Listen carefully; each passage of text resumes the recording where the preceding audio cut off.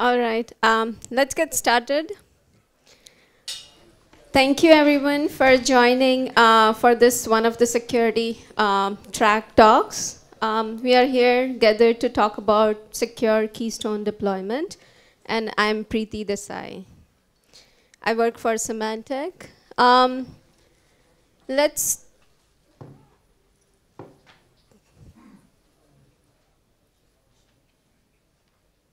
It's weird. The slides, it's looking very weird. Let's start talking about, I'll give you just a little bit of overview of what Symantec is doing with OpenStack. So we are building consolidated cloud for providing infrastructure and also platform services so that the intelligent, application security inside applications can run on our cloud. A little bit about myself. I started working on Norton Insight products, where I was part of reputation-based technology, which is tracking millions of files, even today, and rating their applications based on the file attributes like age, frequency, location, etc.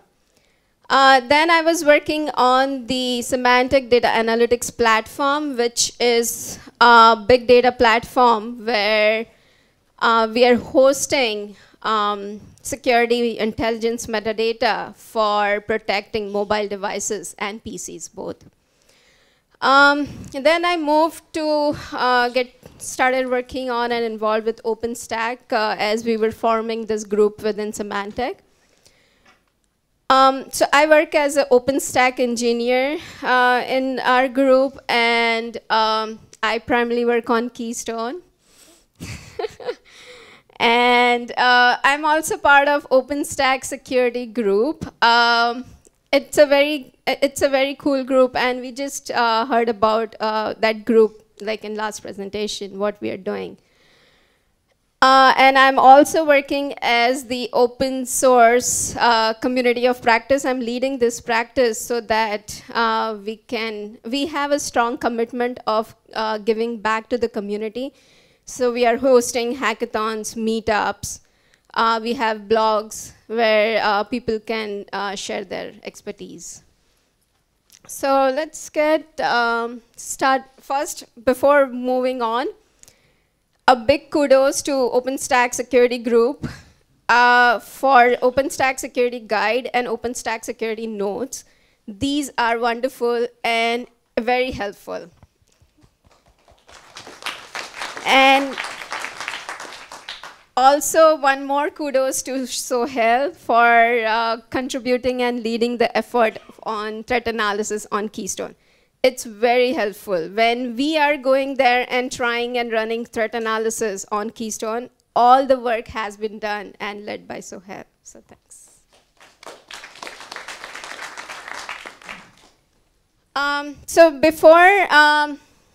So why the Keystone? Why is Keystone so critical? Why do we want to secure? Before going into there, let's just understand and set common ground on what is Keystone and how the authentication and authorization mechanism is implemented. So here's the sequence diagram that we are going to walk through. On the left, we have the cloud user, Keystone, and then the three different backends: identity, which can be SQL or LDAP, assignment, SQL backend, and token, which we are using SQL backend. So let's just go over how the authentication piece is implemented here. So user comes in and requests for a token in Keystone. Basically, he's trying to authenticate himself. He sends username and password. Now, Keystone verifies that username and password with their identity backend. And it sends the hash of the password. It's not a clear plain text password. Then, after the successful verification, It requests the metadata for the user-tenant relationship.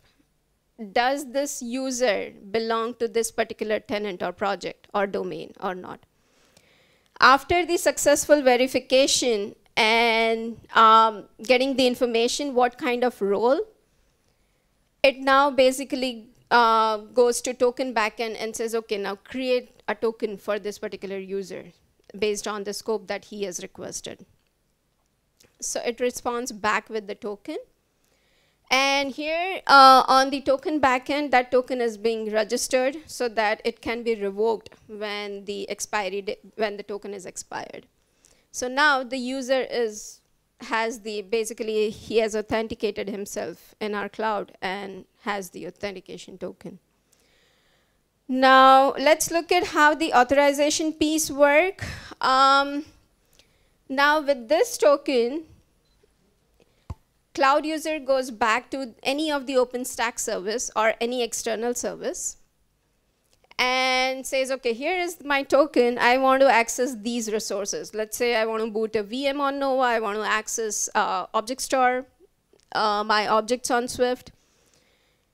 So now, based on the token format, OpenStack service goes back to Keystone and validates this token. Is this the token valid? Has it expired already? No. Does it allow the service usage? And etc.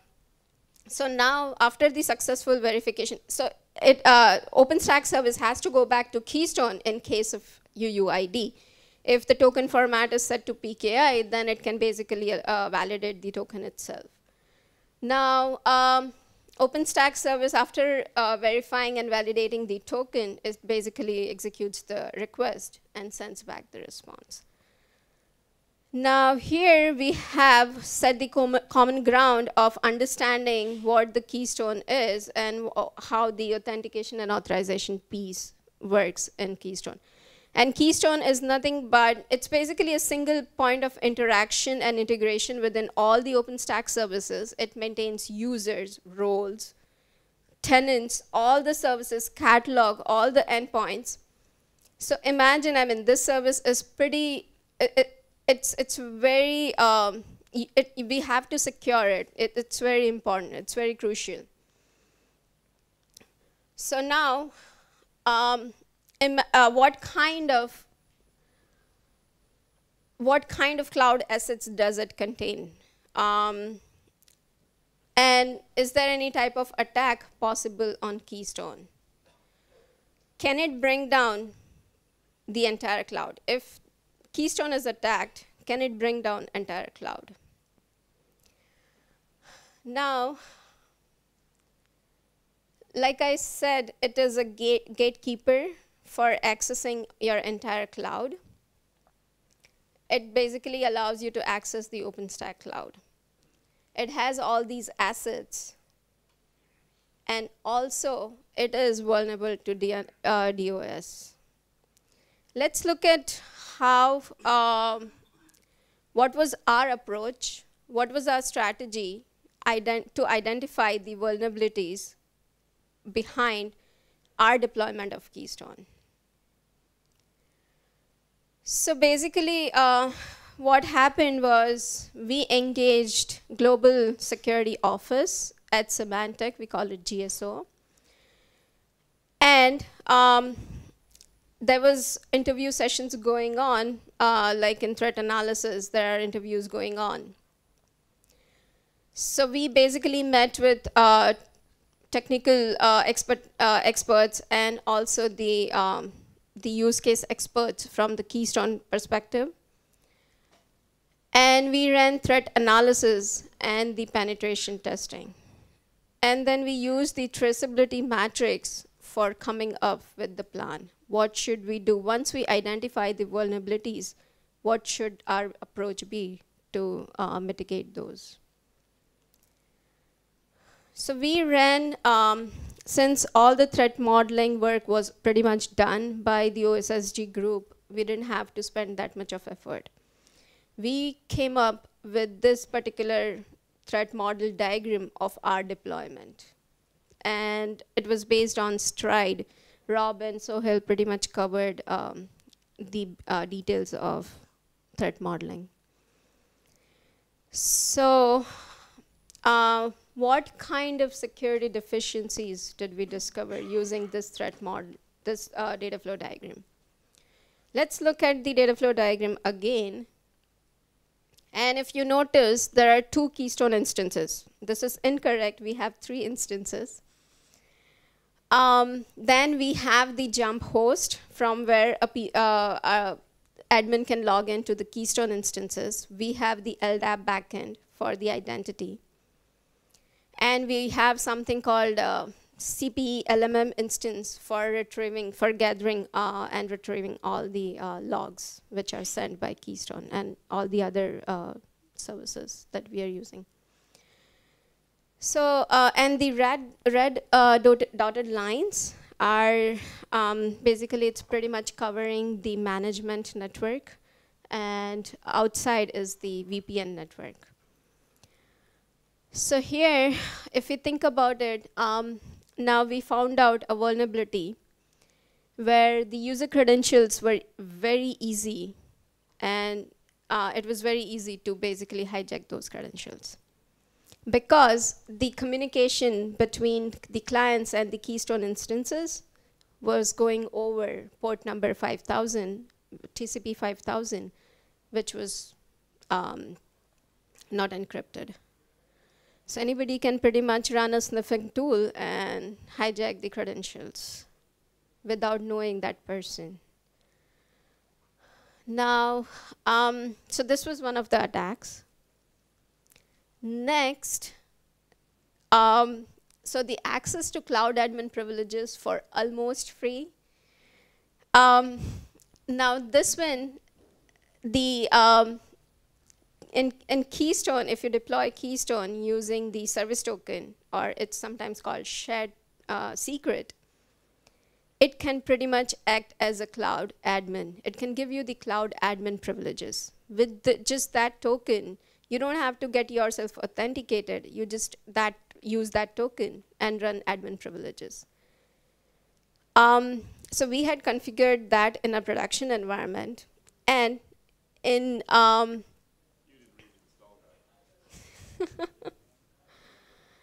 and in addition to, so anybody can, for example, log into the jump host and get into the Keystone instance and get to that admin token, but it's not that easy. But that both of these has to be secured. So it's not that easy, but imagine the service token, if anybody has wrote it down on Post-it, because it's supposed to be secured and pretty long, so we have service token which is pretty long and very difficult to remember. So I have a colleague, for example, he wrote it down on Post-it. Now, anybody can get to that and run the admin privileges. So that was the another attack that we discovered. Next was the denial of service. There was CVE discovered by Sohail, again, to come up with a denial of service attack in just single request. So let's say you can think about sending multiple requests, and you can still have the DOS, but if you limit the number of requests per second, then you can pretty much avoid the DOS attack. But with this vulnerability, it doesn't matter. I mean, you can just have the DOS in just one single request. Then next, we found out that the Keystone conf file, which is pretty much, which has all the good stuff, LDAP credentials, MySQL credentials, it's like a keys to the kingdom. Now, that particular file, should we keep it secured, or how secure should that be? Now, next we found out about leaking the sensitive information in our log files. This was possible And we'll go into detail of how, but we found out that username, passwords, and tokens were getting logged in plain text in our log files. And last but not the least, the unauthorized access to the MySQL server. If a malicious user can somehow get into the management network, he was able to get directly into the MySQL database and run the malicious activities. And we found out many more, but just for this talk, let's go into each of these and see how did we mitigate. So we came up with our security plan based on the type of attack and the kind of risks that it brings. We laid it down on the traceability matrix and prioritized based on the threat agents and vectors. So we decided that, okay, let's look at these three and then see how much it can help and make our Keystone deployment secure. So starting with the very first attack that we just saw, user credentials were very easy to see and hijacked. So just from the VPN network, anybody can run the sniffing tool and get to the request. This is just over REST API. We have username and password, and it's exposed. So we decided, okay, let's encrypt our traffic going back and forth to Keystone. And this is the approach that we followed. So we have a user, we have a public APIs and private APIs, the load balancer. We have the hardware load balancer VIPs, 2 separate VIPs, one for public and one for admin. And we have 3 Keystone instances.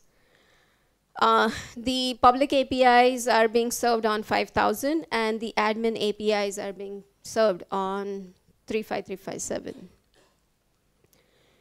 So we have now the SSL clients and SSL servers on the hardware load balancer. When the traffic comes from a user, it's being encrypted, and the load balancer decrypts that traffic. We are using the certificate, the trusted CA certificate. Now it decrypts the traffic and then re-encrypts it for the Apache mode SSL module to be decrypted again.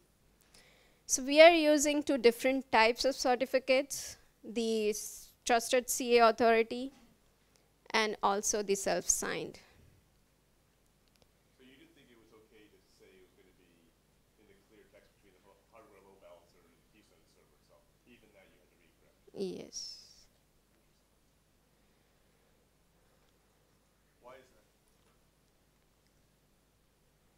We wanted to encrypt basically the end-to-end traffic without having any.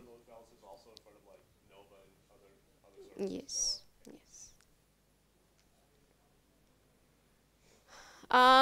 Then we looked at the another attack, which was the keystone.conf file, which is pretty much has all the good information. And we found out that it has read permission by everybody who can log into that server. So we decided to secure it with creating a service account, a specific service account for Keystone, and then restricting that, restricting privileges for that file to just read and write by the service account, by the owner. So restrict the ownership to the service user, and then restrict to read and write by the owner. But the contents is still stored in plain text? Yes. No. But it's just adding one more layer of security. This is better to have it read a permission by everybody. It's just a little more secure.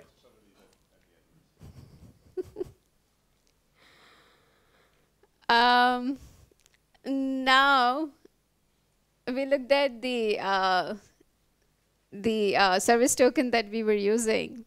You don't have to keep your service token this long. You can pretty much use like password ABC or whatever. It's up to you.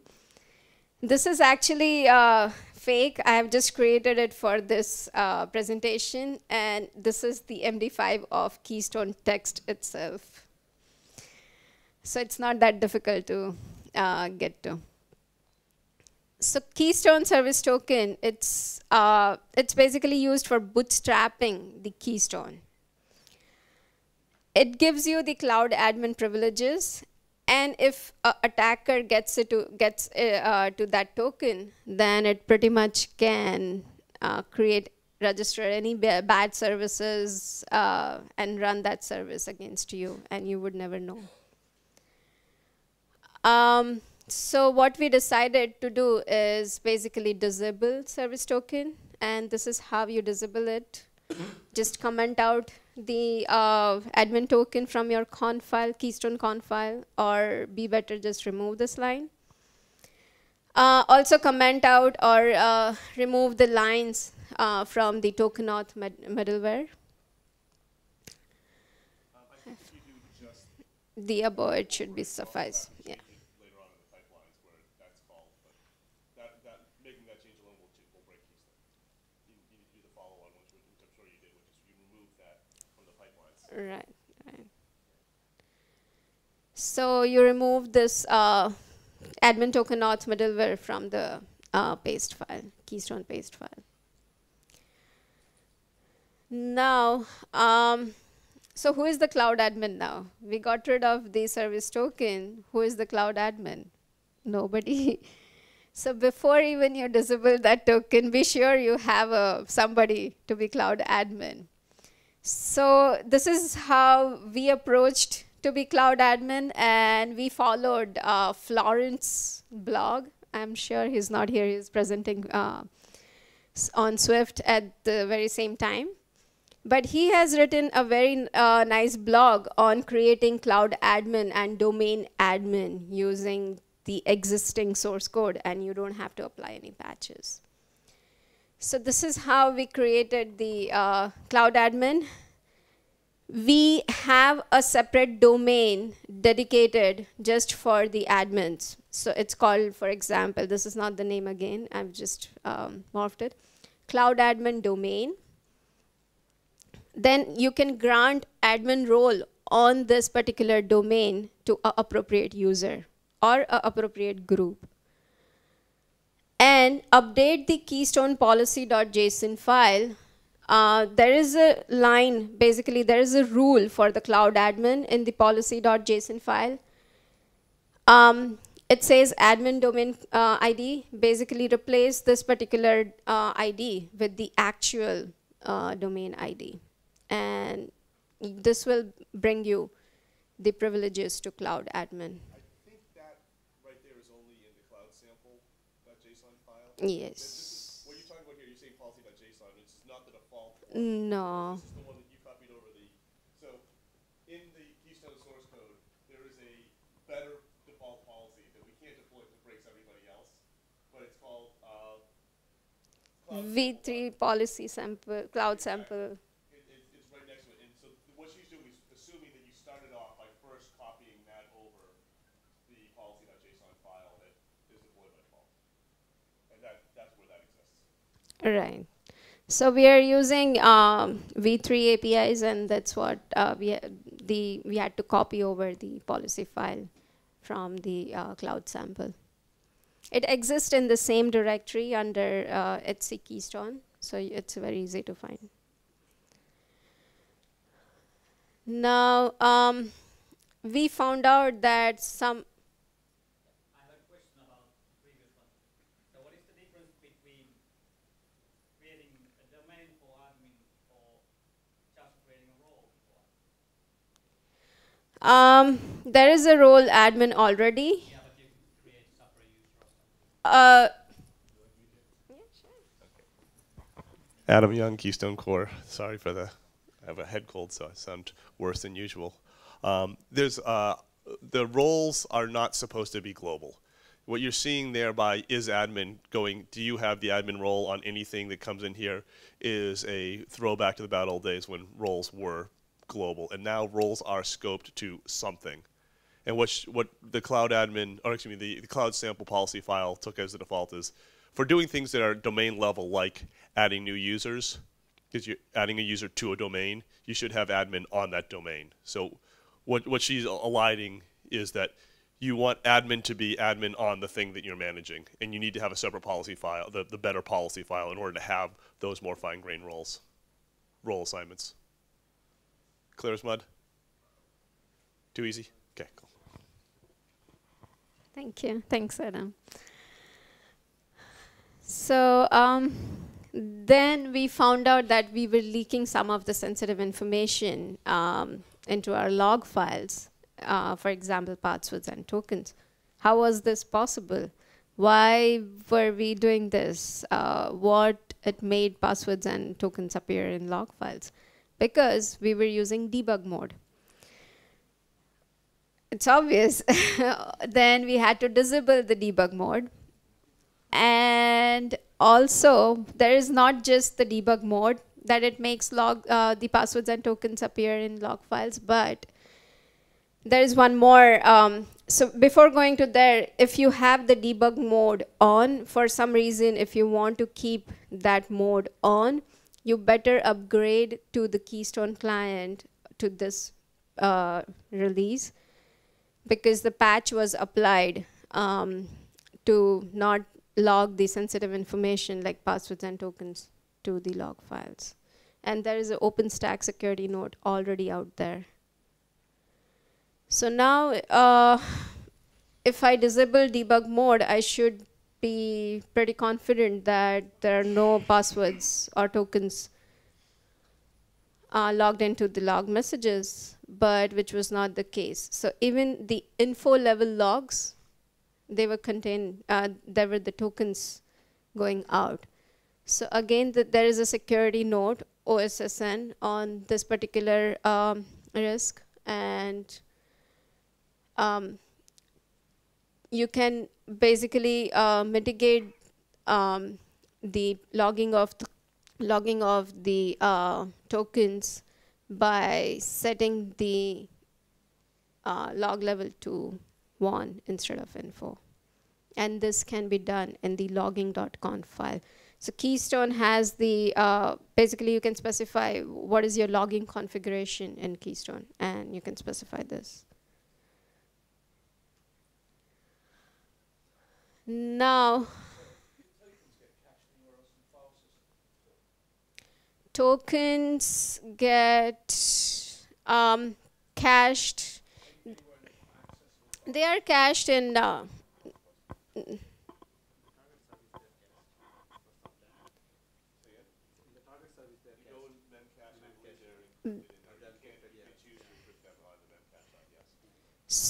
there actually used to be old code for using this thing called keyring, so that you could reuse tokens. Don't think it, I haven't tested in a while. I'm pretty certain it's broken. I don't think it actually works anymore, so you don't have to worry about that.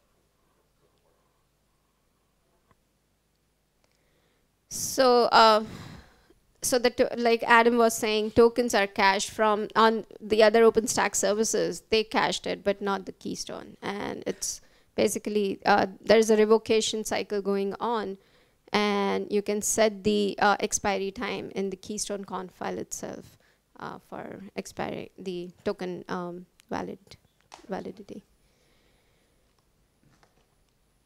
So now, DOS, with this single request, we found out that it was possible based on the CVE that you can actually have the DOS attack on the Keystone instance.